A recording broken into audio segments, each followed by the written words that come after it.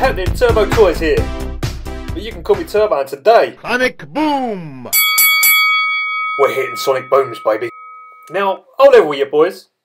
I've never really been much into playing fighting video games. I was more of a kid in the arcade to watch my older brother play, because I was never very good, nor did I have a really good attitude about losing when playing them. But, as for the characters in these games, I absolutely loved them. We grew up together. My favourite character on Streetfighter 2 Turbo, on the Super Nintendo Entertainment System, was Guile. But that only was down to one simple reason. The only move I knew how to do was the Sonic Boom. So being fans of Street Fighter, me and my brother also collected the G.I. Joe style action figures, but it just wasn't the same as what we see now with companies like NECA and SH Figuarts and Stomp Collectibles, to name a few.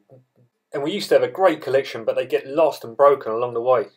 And as much as we really loved these figures back in the day, they just don't cut it compared to what these modern companies are doing with these figures in terms of articulation and all that. But I'm not saying that we didn't have fun with these figures. They was amazing for back then. The only trouble with these newer figures is the price point. It's ridiculous. So, being a customiser, why not try and do it yourself? Sonic Boom! So boys, for the people that are not familiar with how and what I use to customise, I heavily customise the WWE Mattel Elite wrestling figures.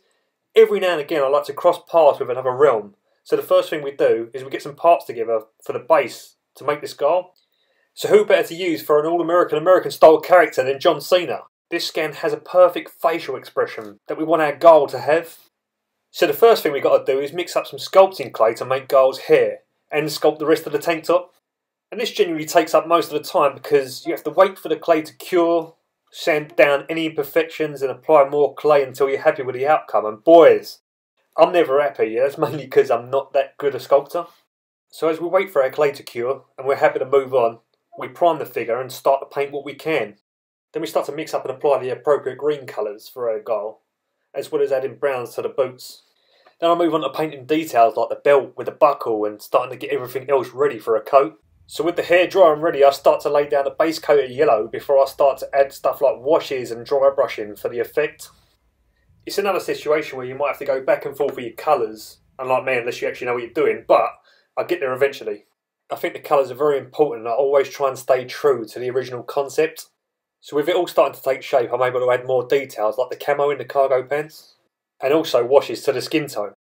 So as we start to approach the finishing line on this one, boys, we finish off his design for his dog tag accessory, as well as making and applying the American flag decals, and then BOOM! Our awesome and realistic Guile figure is complete, boys. I absolutely love the look of this and the way it turned out. I'm over the moon. What I do love as well is with these Mattel figures, you can just pose them exactly the way you want to pose them if you're displaying them.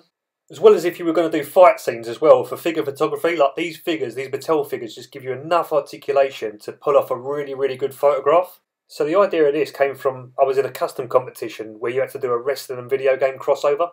I ended up making a Scorpion from Mortal Kombat. And I took a bit of every variation that we see from Scorpion from the different Mortal Kombat games, but based on how much fun this was, I'd love to go back and make like standard versions of the ninjas. And I know people buy them figures for the comic book / video game aspect. I'd love to do more video game characters using Mattel parts and giving them that somewhat realistic look. But if you're unfamiliar with the articulation on these WWE Mattel wrestling figures, then let me show you. Starting with the head, we can see it tilts both left and right, both forward and back. And it can also spin all the way around. The arms can also do a 360 and move out this much. It does have an upper bicep rotation, as well as single jointed elbows. It has a rotation on the wrist, as well as a hinge, so you can move that back and forth. Moving on, the ab crunch goes forward about this much, and it goes back as far as this.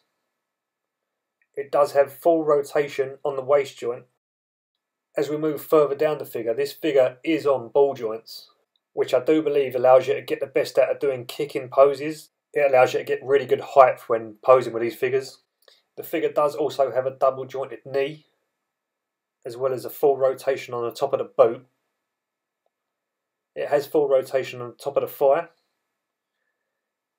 It does have a rocker, but unfortunately the forward and back motion on this figure, the joints are frozen, so you do get that sometimes with these Mattel figures. But take nothing away, boys, you still get the awesome ability to make some really good poses with these figures. But yeah, definitely, like I said, I'd love to do more Mortal Kombat and Street Fighter based figures. But I really want to know, boys, what kind of characters would you like to see from these style of video games? I remember seeing King from Tekken and that figure was amazing. But that is going to do it for this one, boys. Don't forget to like, comment and subscribe. Come see my other custom work on Instagram at Turbo Toys. And until the next video, boys, I will see ya when I see ya. Sonic Boom!